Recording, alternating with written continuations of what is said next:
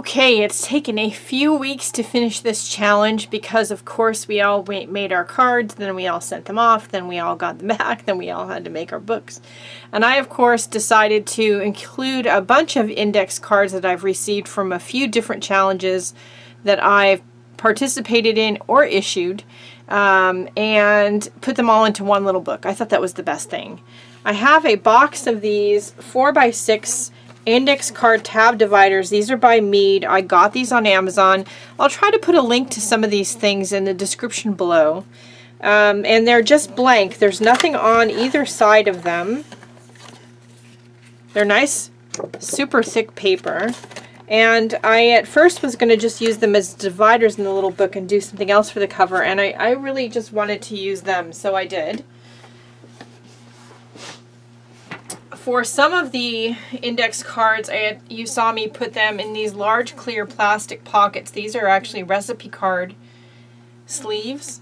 And then I taped them to the scrapbooking paper and then stapled it down. I may still put a little piece of clear tape on these edges to just keep everything taped down. I haven't decided yet, but I may do that. For right now, I think they're fine. I did add a few staples, as you saw, to help keep the sleeve down in place. You hear my answering machine? It's only salespeople that call. Anyway, on some of the smaller cards, I actually have these clear adhesive vinyl pockets. These are the recipe card sleeves. Again, I got these from Amazon, and if I can remember to do it, I will put a link to where to buy these on Amazon in the description below. And I had a bunch of them left over, so I kind of want to use them up anyway. For the smaller cards, I have these clear vinyl pockets that are self-adhesive on the back. The pocket's completely clear, as you can see here. They stick super well, and they're fabulous. I actually had some smaller ones for my travel journal, my Year of My Life journal that I've been using, and I've sent a few off in Happy Mail. And when I went to go order more of them, I of course couldn't figure out where I ordered them from, so I just started searching on Amazon, and I found a bunch of them in different sizes on Amazon, so yay for me. So I got these larger, these are 3x5 ones, and they work great for the smaller cards, and they stick really well to the scrapbooking paper. So I was able to use those. They're just fabulous. I love them. And then I also, you saw, decorated the cover.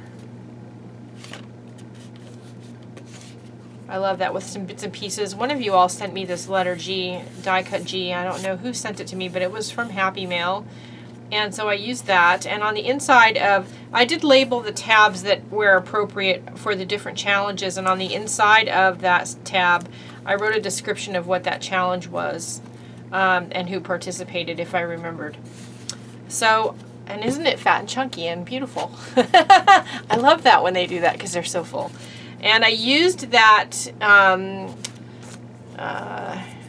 this is the paper tape. You get it at the office supply store in the shipping department. It's the old-fashioned kind of shipping tape that you have to get wet. I was reminded of it by my friend Michelle from Lady Blue Studios, and I have a giant roll of it, and it's my new favorite bookbinding thing. I love it. It's so easy, so I used it to glue everything together.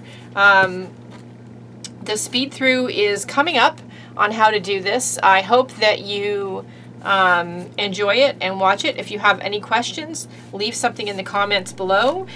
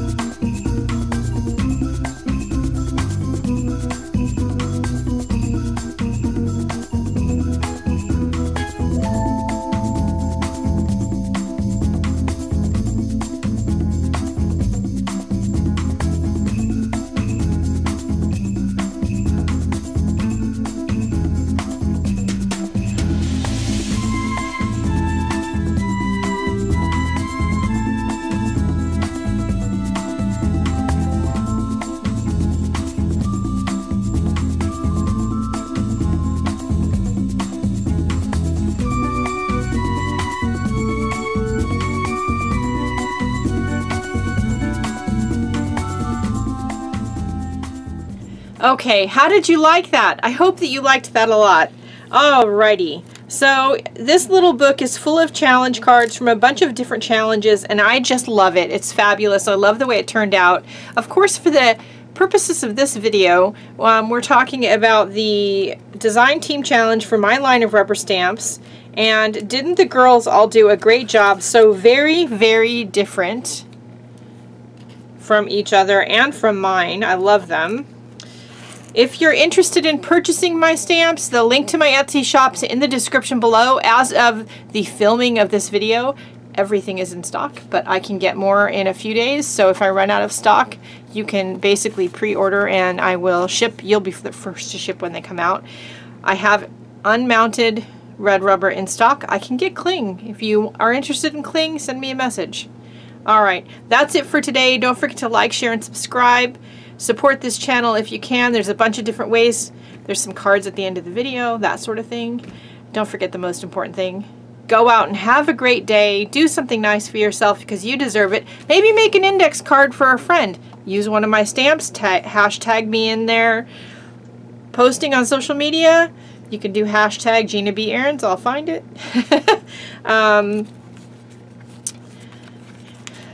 Send one off in Iraq. You know, some of these, this one I did, it was sent off in Iraq to somebody. They weren't expecting it. They didn't know about it. A nice piece of art to cheer up a friend. Think about it. All right, that's it, everybody. I'll see you later.